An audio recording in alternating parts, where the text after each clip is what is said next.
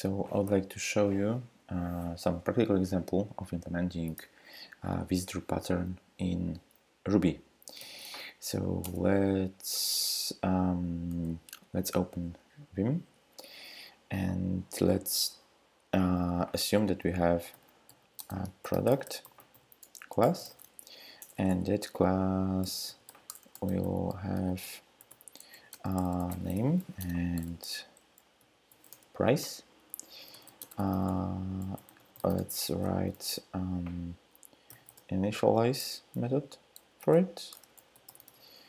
So we're just gonna assign those values.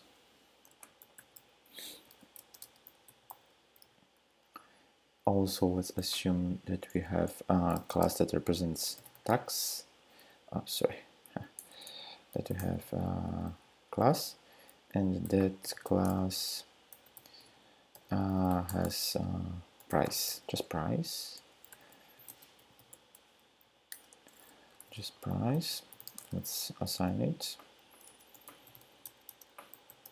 and let's add some helper method to it that will just present the name of that tax. Let's assume tax. And now let's assume that we have an order, and an order will have some internal representation of the elements that are part of it. Great. So now we have some foundation, and let's build visitor pattern, and let's answer a question. Actually, what for we need it. So visitor pattern basically is about if you want to add some new functionality for the elements of a structure, but you don't want to modify class definition of those elements each time you want to add something. And to show it with an example, I will add a module that represents an interface, and it has only one method. So interface for accepting visitor, right? Yep. And yep, that means that given class accept a visitor, and it will have a very simple implementation.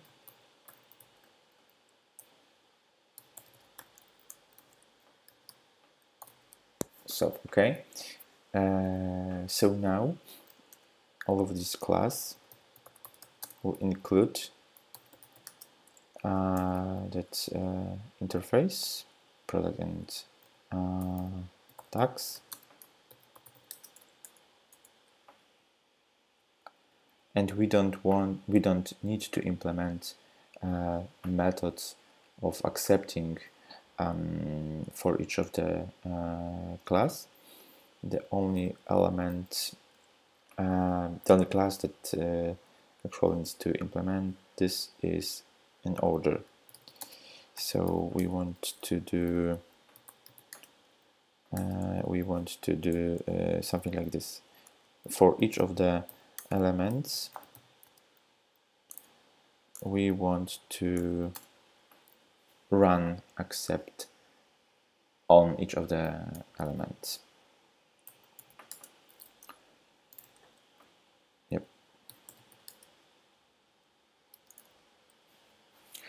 Okay, great. Actually, maybe let's add a new method that will add something to that order.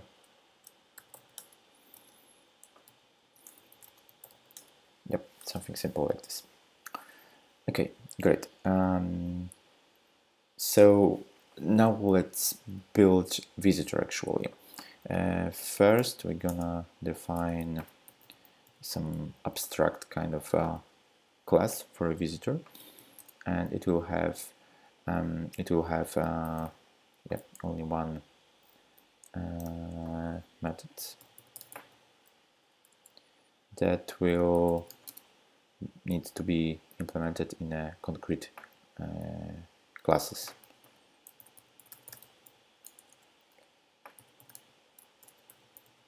Something like this. And now let's define a concrete class. So let's say that we want to build a printer that will just print our order, so basically elements of the order. That printer will inherit from visitor, and we need to define that visit method.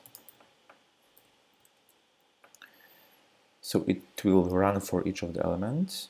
So for each of the elements, we want to print. We want to print a name, let's say, of the element, and its price. Something very very simple.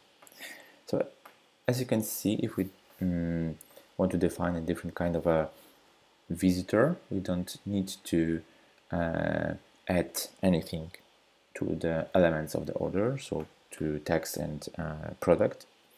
We just need to define the logic responsible for it in a separate class. Great. So let's try some example. Let's assume that we have a product,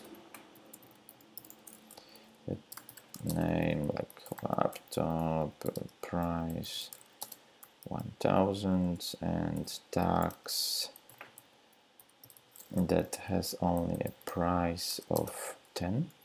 Then we have an order, and that order will have price, product, and also tax. And now if we want to run that printer functionality over order, only thing we need to do is to run accept method with a new printer. This is the only thing we need to do. Let's try.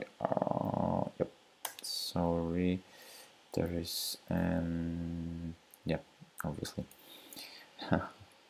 live coding, right? Yeah, okay, and let's run it again. Still some issue. Yeah, okay, so as you can see, we have a printer running on our order. So basically, if we want to add some new functionality that will do something over elements of the order, we need to define it in a separate class, and there is no need to modify a product or tax classes. Thanks.